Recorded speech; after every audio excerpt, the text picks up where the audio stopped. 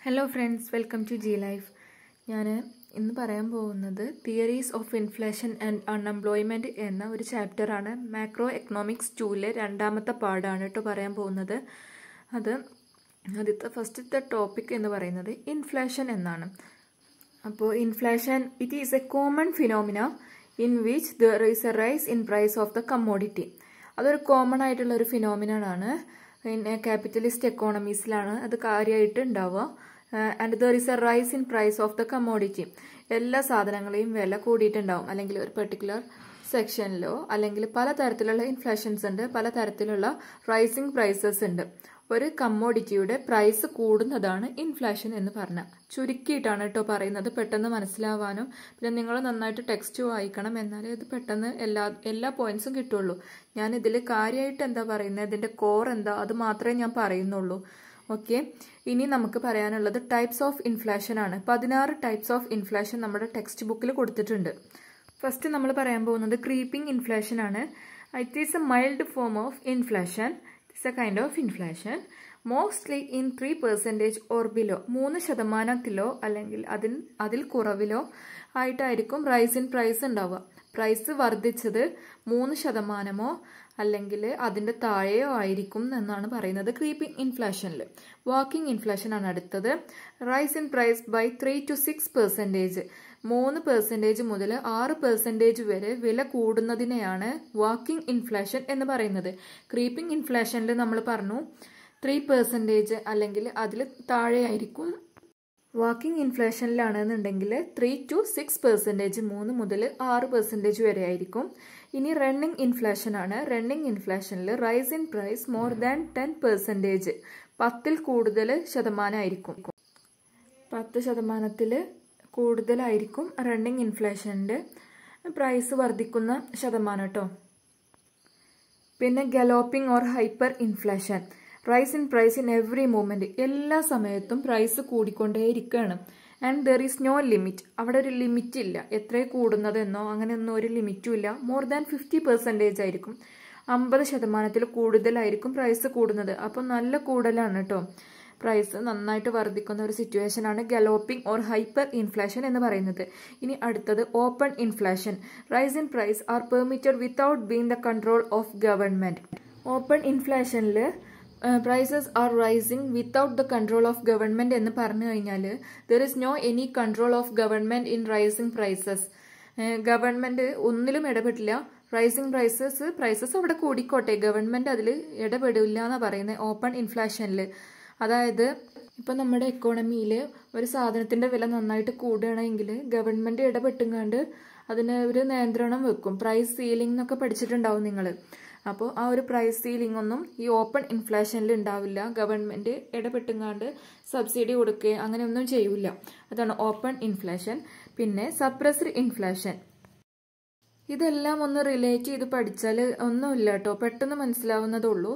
Suppressed inflation എന്ന് പറഞ്ഞാൽ rice in price controlled by government. അപ്പം നമ്മൾ ഓപ്പൺ ഇൻഫ്ലേഷനിൽ ഗവൺമെന്റ് കൺട്രോൾ ചെയ്യില്ല പറഞ്ഞു, എന്നാൽ സപ്രസ്ഡ് ഇൻഫ്ലേഷനിൽ ഗവൺമെന്റ് കൺട്രോൾ ചെയ്യും. അപ്പോൾ prices are controlled by government. Price ചെയ്യണതൊക്കെ government control ചെയ്യും എന്നാണ് സപ്രസ്ഡ് ഇൻഫ്ലേഷനിൽ പറയുന്നത്. ഇനി അടുത്തത് sporadic inflation. Rice in price in some sectors of the economy. അങ്ങനെ പറഞ്ഞാൽ ചില സെക്ടേഴ്സിൽ മാത്രമേ, 3 സെക്ടേഴ്സ് നമ്മൾ പഠിച്ചിട്ടുണ്ട്: primary sector, secondary sector and ടെറീഷ്യറി sector. അതിൽ ഏതിലെങ്കിലും ഒരു സെക്ടറിൽ മാത്രമായിരിക്കും പ്രൈസ് വർദ്ധിക്കുന്നുണ്ടാവുക. ചിലപ്പോൾ പ്രൈമറി സെക്ടറിലായിരിക്കും വർദ്ധിക്കുന്നുണ്ടാവുക. അതാണ് സ്പൊറാഡിക് ഇൻഫ്ലേഷൻ എന്ന് പറഞ്ഞാൽ. പിന്നെ നമ്മുടെ കോംപ്രഹെൻസീവ് ഇൻഫ്ലേഷൻ. കോംപ്രഹെൻസീവ് ഇൻഫ്ലേഷൻ എന്ന് പറഞ്ഞാൽ rice in price in all sectors of the economy. Sporadic ഇൻഫ്ലേഷനിൽ some sectors of the economy ആണ് എങ്കിൽ കോംപ്രഹെൻസീവ് ഇൻഫ്ലേഷനിൽ ഓൾ സെക്ടേഴ്സ്, ഈ 3 സെക്ടേഴ്സിലും പ്രൈസ് കൂടുന്നുണ്ട്. അതാണ് കോംപ്രഹെൻസീവ് ഇൻഫ്ലേഷൻ. പാർഷ്യൽ ഇൻഫ്ലേഷൻ ആണ് അടുത്തത്. Rice in price level due to the increase in the quantity of money before reaching full employment. ഈ money supply, നമ്മുടെ quantity, നമ്മുടെ എക്കോണമിയിലുള്ള ക്വാണ്ടിറ്റി ഓഫ് മണി കൂടിയിട്ടുണ്ടാവും. നമ്മുടെ economy full employment, അതായത് എല്ലാവരും ജോലിക്ക് പോവുക, അതുപോലെ എല്ലാവർക്കും ജോലി, അതിന് മുൻപ് തന്നെ എക്കോണമിയിൽ ക്വാണ്ടിറ്റി ഓഫ് മണി കൂടിയിട്ടുണ്ടാവും. എല്ലാവരുടെ കയ്യിലും ക്യാഷൊക്കെ ആയിട്ടുണ്ടാവും. ചിലപ്പോൾ ബ്ലാക്ക് മണി ആയിരിക്കാം, അങ്ങനെയൊക്കെ എന്താ ഇൻഫ്ലേഷന് അങ്ങനെ കൂടാനുള്ള ചാൻസ് ഉണ്ട്. അതാണ് പാർഷ്യൽ ഇൻഫ്ലേഷൻ എന്ന് പറയുന്നത്. പിന്നെ full inflation, if the money supply continues to increase after reaching the full employment. Full employment എത്തിക്കഴിഞ്ഞിട്ട് full employment എന്ന് പറഞ്ഞിട്ടുള്ളതൊന്നും നമ്മുടെ എക്കോണമിയിൽ ഇല്ല. അത് നമ്മൾ അടുത്ത ഒരു പാഠത്തിൽ പഠിക്കൂട്ടോ. പിന്നെ അപ്പോൾ ഈ ഫുൾ എംപ്ലോയ്മെന്റ് എത്തിക്കഴിഞ്ഞിട്ടുള്ള ഇതാണ് ഫുൾ ഇൻഫ്ലേഷൻ എന്നാണ് പറയുന്നത്. Level resulting in the increase price level also called true inflation. ഈ ഫുൾ ഇൻഫ്ലേഷനെ നമ്മൾ ട്രൂ ഇൻഫ്ലേഷൻ എന്നും പറയും. അപ്പോൾ ഒരു 3 മാർക്കിനൊക്കെ നമുക്ക് പ്രതീക്ഷിക്കാം കേട്ടോ. ട്രൂ ഇൻഫ്ലേഷൻ എന്ന് പറഞ്ഞ് കൊടുത്തിട്ടുണ്ടാവും. നമ്മൾ പഠിച്ചിട്ടുള്ളത് ഫുൾ ഇൻഫ്ലേഷൻ എന്നൊക്കെ ആയിരിക്കും. അപ്പോൾ പിന്നെ നമ്മൾ അറിയില്ല എന്ന് വിചാരിച്ചിട്ട് വിട്ടുപോകും. അപ്പോൾ ഈ ട്രൂ ഇൻഫ്ലേഷൻ എന്നുള്ളത് മറക്കരുത്. ഫുൾ ഇൻഫ്ലേഷന്റെ മറ്റൊരു പേരാണ് ട്രൂ ഇൻഫ്ലേഷൻ എന്നുള്ളത്. പിന്നെ റാറ്റ്ചെറ്റ് ഇൻഫ്ലേഷൻ ആണ്. റാറ്റ്ചെറ്റ് ഇൻഫ്ലേഷൻ എന്ന് പറഞ്ഞാൽ this due to excessive aggregate demand in some particular sector in the economy.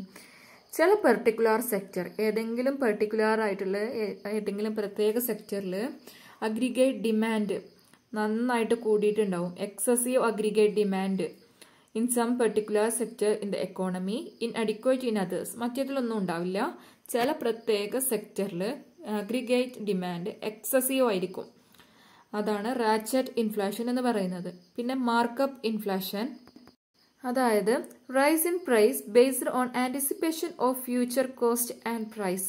അങ്ങനെ പറഞ്ഞാൽ ഭാവിയിൽ വില കൂടും അല്ലെങ്കിൽ ഭാവിയിൽ അതിൻ്റെ ചെലവേറും എന്ന് വിചാരിച്ച് ഇപ്പോൾ തന്നെ പ്രൈസ് കൂട്ടി വിറ്റൊഴിക്കുന്ന ഒരു പരിപാടിയാണ് ഈ മാർക്കപ്പ് ഇൻഫ്ലേഷൻ എന്ന് പറഞ്ഞാൽ. അടുത്തത് ഡിസ്ഇൻഫ്ലേഷൻ ആണ്. Situation of no inflation or reduction in inflation. അവിടെ ചിലപ്പോൾ ഇൻഫ്ലേഷൻ ഉണ്ടാവില്ല അല്ലെങ്കിൽ ഇൻഫ്ലേഷനിൽ കുറവായിരിക്കും. അടുത്തത് അഗ്ഫ്ലേഷൻ, റൈസ് ഇൻ അഗ്രികൾച്ചറൽ പ്രൈസ്. ഇപ്പം അഗ്രികൾച്ചറൽ പ്രൈസ് എന്ന് പറയുമ്പോൾ അത് എക്യുപ്മെന്റ്സ് മേടിക്കാനുള്ള പ്രൈസ്, അതുപോലെ അതിൻ്റെ വിത്ത് മേടിക്കാനുള്ള പ്രൈസ്, ഫെർട്ടിലൈസേഴ്സ്, അതൊക്കെ നമ്മൾ അഗ്രികൾച്ചറലായിട്ട് യൂസ് ചെയ്യുന്നതാണ്. അതിൻ്റെയൊക്കെ പ്രൈസ് റൈസ് ചെയ്യുന്നതാണ് അഗ്രികൾച്ചറൽ ഇൻഫ്ലേഷൻ. ഈ അഗ്രികൾച്ചറൽ എക്യുപ്മെന്റ്സ് ഒക്കെ മേടിക്കാൻ ഈ പ്രൈസ് റൈസ് ചെയ്യുന്നത് അഗ്രികൾച്ചറൽ ഇൻഫ്ലേഷൻ അല്ലെങ്കിൽ അതിന് പറയുന്ന ഒരു പേരാണ് അഗ്ഫ്ലേഷൻ. അഗ്രികൾച്ചറൽ ഇൻഫ്ലേഷൻ എന്ന് ഞാൻ നിങ്ങൾക്ക് മനസ്സിലാവാൻ വേണ്ടി പറഞ്ഞതാണ്. ശരിക്കും അതിൻ്റെ പേര് അഗ്ഫ്ലേഷൻ എന്നാണ്. അപ്പോൾ ഇതെല്ലാം നമ്മളിങ്ങനെ റിലേറ്റ് ചെയ്ത് പഠിച്ചാൽ പെട്ടെന്ന് മനസ്സിലാവും. അപ്പോൾ നിങ്ങൾ ഒന്ന് നോക്കുക. ഞാൻ ചെറുതായിട്ട് നോട്ട്സ് ഉണ്ടാക്കി വെച്ചതാണ്. അപ്പോൾ അതും ഒന്ന് നോക്കുക കേട്ടോ. ഇനി അടുത്തത് ബോട്ടിൽ നെക്ക് ഇൻഫ്ലേഷൻ, അതായത് it is an inflationary situation before full employment. നമ്മുടെ എക്കോണമിയിൽ ഫുൾ എംപ്ലോയ്മെൻറ്റ് വരുന്നതിൻ്റെ മുൻപുള്ള ഒരു ഇൻഫ്ലേഷണറി സിറ്റുവേഷൻ, അതായത് നാണയപ്പെരുപ്പം ഉള്ളൊരു സിറ്റുവേഷനാണ്. ഇൻഫ്ലേഷൻ എന്ന് പറഞ്ഞാൽ നാണയപ്പെരുപ്പം എന്നാണ് കേട്ടോ. അത് ഞാൻ പറയാൻ വിട്ടുപോയതാണ്, സോറി. അപ്പോൾ inflationary situation before full employment. ഒരു എക്കോണമി ഫുൾ എംപ്ലോയ്മെൻറ്റ് ആവുന്നതിന് മുൻപ് സംഭവിക്കുന്നതാണ് ഈ ബോട്ടിൽ നെക്ക് ഇൻഫ്ലേഷൻ എന്ന് പറഞ്ഞത്.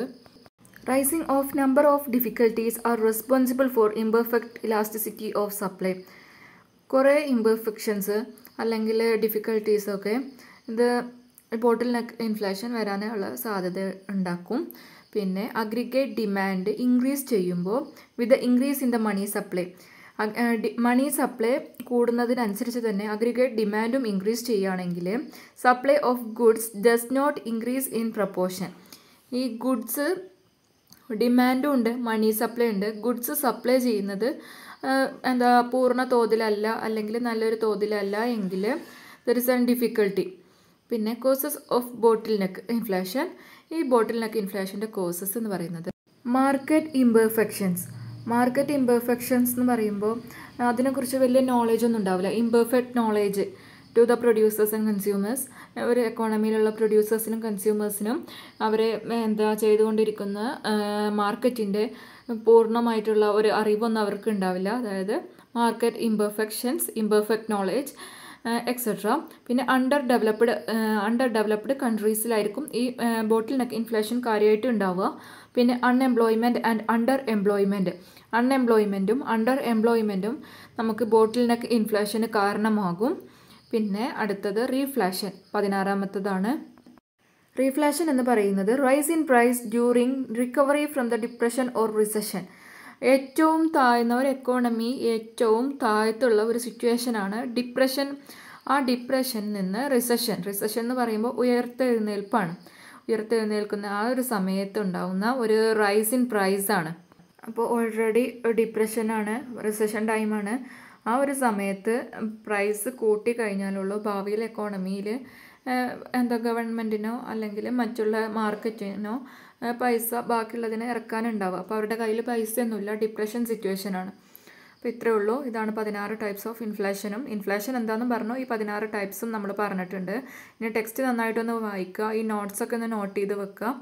പിന്നെ ബാക്കിയുള്ള വീഡിയോസ് ഞാൻ ഓരോന്നായിട്ട് അപ്ലോഡ് ചെയ്യാം. തിയറീസ് ഓഫ് ഇൻഫ്ലേഷനാണ് അടുത്ത് പറയാനുള്ളത്, അടുത്ത വീഡിയോയിൽ പറയാം. അപ്പോൾ നിങ്ങൾക്ക് ഈ ചാനൽ ഇഷ്ടപ്പെട്ടു എങ്കിൽ ഒന്ന് ലൈക്ക് ചെയ്യുക, ഷെയർ ചെയ്യുക, സബ്സ്ക്രൈബ് ചെയ്യുക.